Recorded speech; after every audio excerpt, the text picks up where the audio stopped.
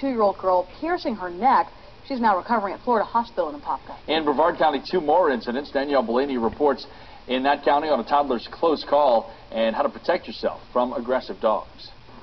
James Denson is 3 years old and is probably already afraid of dogs. He has big blue eyes and scars from when a pit bull attacked him a few months ago. With that incident in the past, just yesterday on his walk to school, James came face to face with Tatter, the 70-pound pit bull, once again. This time, James's mother jumped in and almost lost her arm trying to protect her son. Felt like he was trying to rip my arm off because he bit it and he shook it. Walked up and down in the road in front of me like it was stalking me, so I had to throw my shoes at it. The first attack was minor, according to Brevard County Animal Services, but this time, Tatter the pit bull will be put down. So while every dog is not aggressive, if you're walking down the street, you see a dog and you feel threatened, what can you do?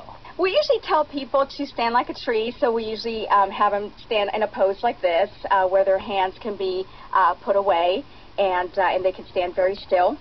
If a dog knocks you over, it's really important to curl up into a little ball and cover your head and your neck really well. Orange County Animal Services advises against chaining up your dog, warning it only instigates the dog to become aggravated and attack. Definitely dogs that are chained up, you need to stay away from them. Danielle Bellini, WESH 2 News.